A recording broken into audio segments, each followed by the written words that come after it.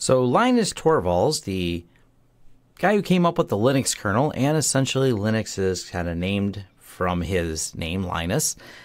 Interesting that he apologized. And let's roll back a little bit why that's even interesting at all, or why I'm even here discussing it.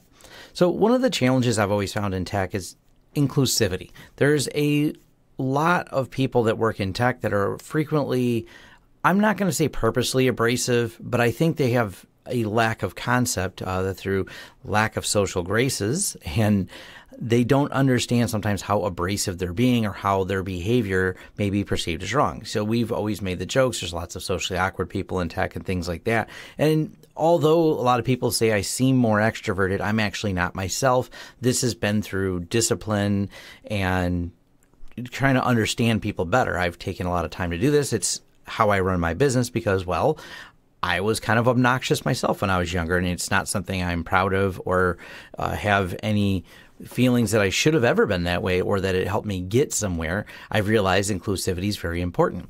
Now, Linus has been the kernel maintainer for, well, since the inception. So it's over 25 years of this.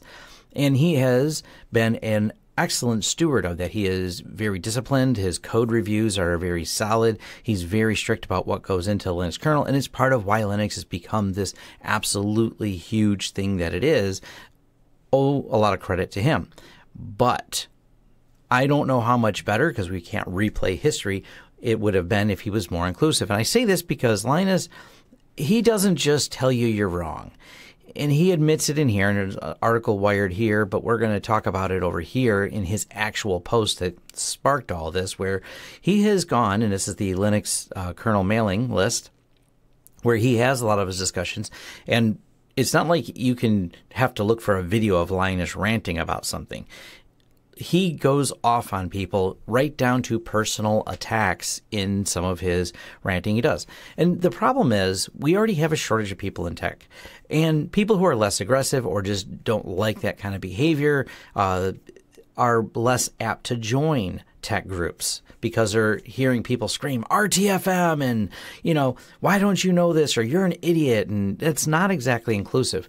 And it's funny because I've met people over the years from going to conferences and people I know online through forums that were very scared to come because they had seen this type of behavior, and it made them less interested in joining the tech communities as a group.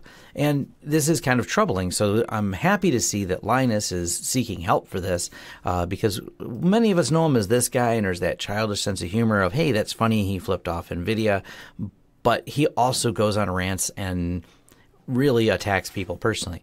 So I like that he said, I'm going to take some time off from assistance on how to understand people's emotions and respond appropriately. This is something that's a pretty big deal in the community because he's such a person in the community. A lot of people look up to him and say, hey, Linus does it, so should I behave that way too? So I'm hoping this is kind of a ripple effect and we see more inclusivity because, I hate the horror stories I've heard for people that tried to get something submitted, and because of abrasiveness they had in there, it took longer to get a project done. It really doesn't help anyone, and I don't think you need to be ranty and cussing at people just in order to get a project done. So I find this very interesting, and that's why I find it very worthy of discussion. I'll leave a link so you can read his actual post on here. I know some people are saying too little, too late, and things like that, but he's still there. He's still Linus, and he's still going to be the kernel maintainer, the head of the kernel maintenance for a long time. And maybe he's thinking about his legacy, but I'm really hoping this is a lead by example. So for those that use the example, maybe now they can see him, okay, I guess you can be a nicer person, more inclusive. Doesn't mean he should let code in that's bad, but it does mean that he should be focusing on not being abrasive and say, hey, you submitted something wrong, as opposed to going on personal attacks. But I'll leave a link to the two articles here. But being someone who's seen the effects and met people who had a harder time getting into and becoming a developer because of the abrasive behavior some of these people have, I'm hoping to see more of this because we really need more people in tech. There is a fast-growing market. There's not enough security professionals. There's not enough developers.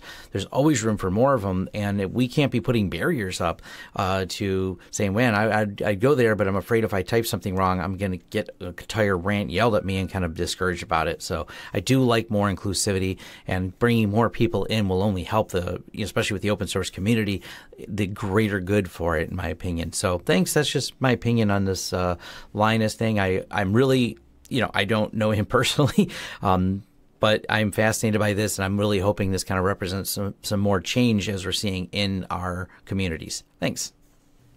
Thanks for watching. If you like this video, go ahead and click the thumbs up. Leave us some feedback below to let us know any details, what you like and didn't like as well, because we love hearing the feedback. Or if you just want to say thanks, leave a comment. If you want to be notified of new videos as they come out, go ahead and hit the subscribe and the bell icon. That lets YouTube know that you're interested in notifications. Hopefully they send them, as we've learned with YouTube. Anyways, if you want to contract us for consulting services, you go ahead and hit lawrencesystems.com, and you can reach out to us for all the projects that we can do and help you. We work with a lot of small businesses, IT companies, even some large companies, and you can farm different work out to us or just hire us as a consultant to help design your network. Also, if you want to help the channel in other ways, we have a Patreon. We have affiliate links. You'll find them in the description. You'll also find recommendations to other affiliate links and things you can sign up for on lawrencesystems.com. Once again, thanks for watching, and I'll see you in the next video.